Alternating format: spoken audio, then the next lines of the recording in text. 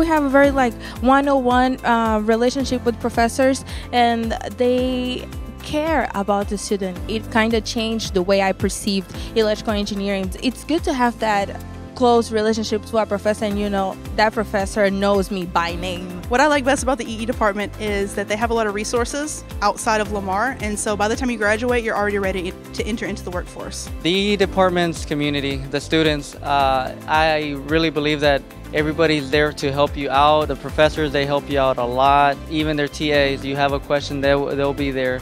I really enjoyed the community here, the location. I enjoyed the smaller classes, and the organizations were a lot more inviting. My most memorable experience at Lamar was a study abroad that I did in Spain this past summer. It was very memorable because it was so easy to do it here. So our senior design project was a point cloud mapping with LiDAR, and so what it does is it is a laser that shoots laser beams out and it makes a 3D point cloud of the room. We used Harvey, for instance. If there was a building that people couldn't go into, we used this to go into the building and survey the structural damage of the building before anybody could get potentially hurt. Actually, getting involved into undergraduate research is something that it's really close to my heart because I got to have hands-on experience doing robotics and going for national competitions within the IEEE organizations on campus. I'll be moving across the street and going to the big refinery doing instrumentation and controls engineering. I'm going to work for a chemical plant, and I'm going to be